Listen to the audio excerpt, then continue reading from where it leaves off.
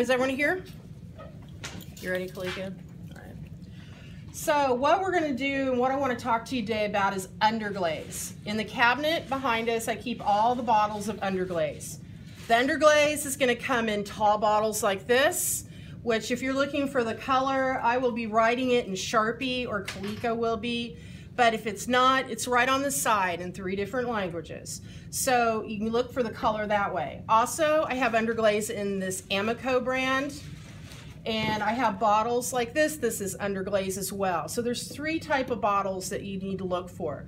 The one thing though, there is wax resist in there. Please read the bottles. Make sure you're not using wax resist on your pottery right now, okay?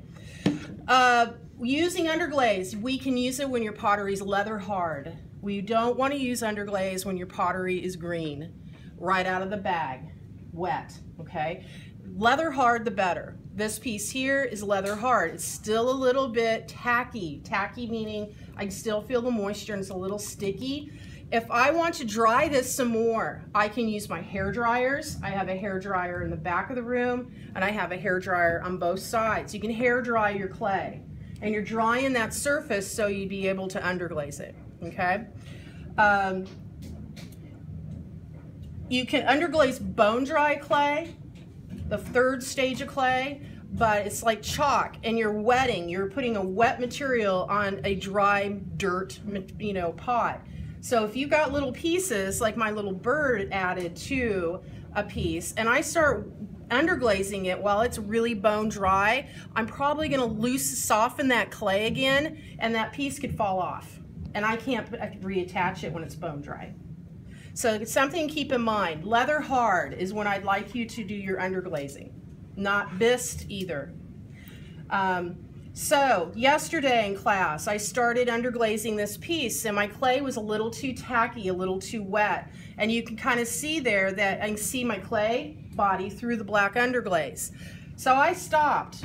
I'm gonna get my black underglaze. Make sure when you get your underglaze, the lid's on and you have your finger over the top of the lid, because every semester somebody will just grab it and go like this and the lid will fly off and it will get all over Kalika or whomever's next to you.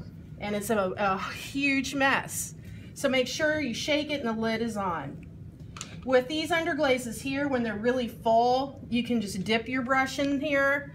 If they're real down to the bottom, I have pallets by my sink, those round circular pallets that you can pour some in.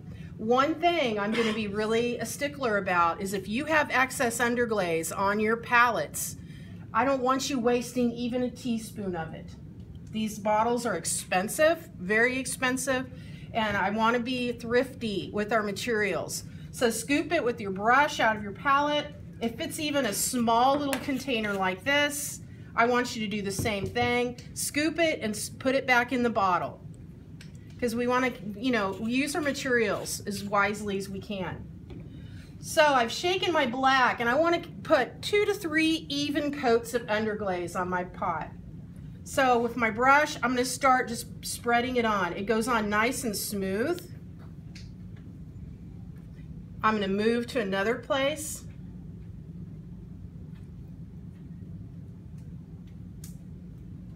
And I'm going to keep going around. I don't want to glunk it on. I don't want to get a bunch like this and just plop it on like that. That's too much and it'll just flake off in the bisque fire.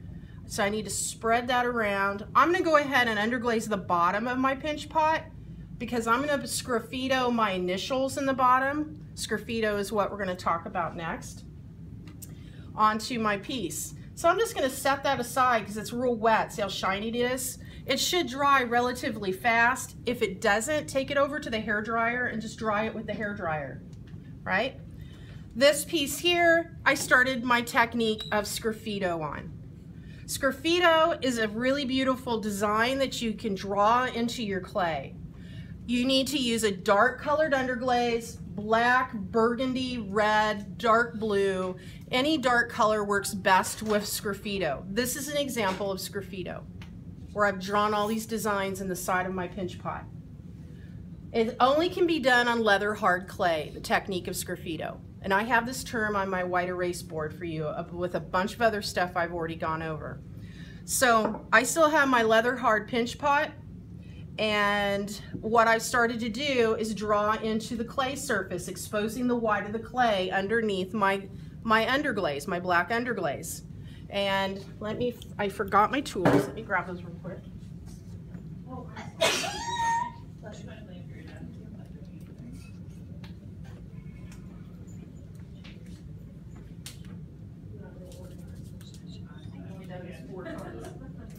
All right, so the tools that you're going to need for sgraffitoing, you can use an X-Acto blade. This is actually the Sgraffito tool. It's not a needle tool. It's got little tiny ball bearings on the end, and this one actually the ball bearing's broken off. So I wouldn't try to sgraffito with that, but I can sgraffito with these little ball bearings, or I can sgraffito with my needle tool. So make sure your hands are not real dusty and dirty. I'd wash them before I sgraffito. And then all I'm going to start doing is drawing my design into my clay like that. Have a dry paintbrush next to you that you can brush these little crumbs off instead of using your finger like I was just doing, because you'll get it real dusty. And a lot of students will ask, will it have this kind of film over it when it's fired? No, it won't, because we will be clear glazing it, so it'll be shiny like this. This is just the part where I want to draw and get my designs in. But you see how easy my tool is sliding through my clay.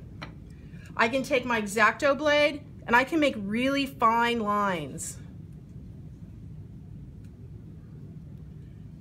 for the veins of my flower. And I can continue all the way around doing this in my bowl. I'm going to leave the inside of my bowl white. I could underglaze the inside if I wanted to, or you guys can interglaze your inside of your bowls. You can sgraffito on the inside like I did in this little guy, put a little flower on the inside. Anything goes with sgraffito as long as your clay's leather hard. You can use a stencil. If you're not comfortable with your hand drawing skills, you can get a little stencil, hold it up against your clay body and trace it on with pencil. Pencil will burn off in the kiln. And then you can take your tool and draw it out. I want you to do sgraffito on one of your pinch pots.